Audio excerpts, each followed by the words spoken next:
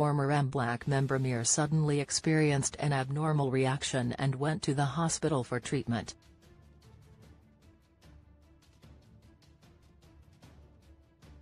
On January 26, Mir posted several photos of his visit to the hospital on his Instagram stories.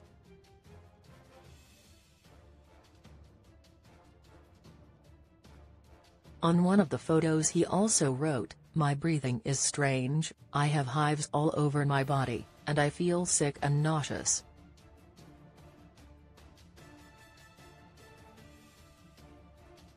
"I came to the pediatric office, and they immediately started to treat me.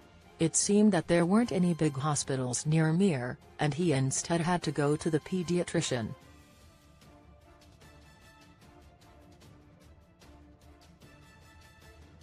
Through other photos in his Instagram stories, he revealed that he received an intravenous injection as treatment.